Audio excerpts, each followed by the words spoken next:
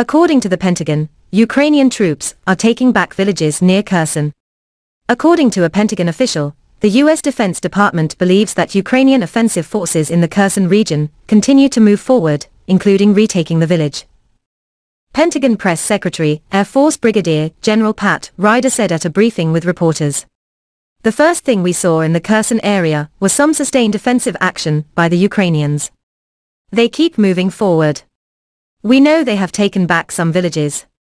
He added that the U.S. had also seen some objectionable Russian activity around Bakhmut. Ukrainian troops have repelled several Russian offensives in the Donetsk region of eastern Ukraine, the Ukrainian Army General Staff said.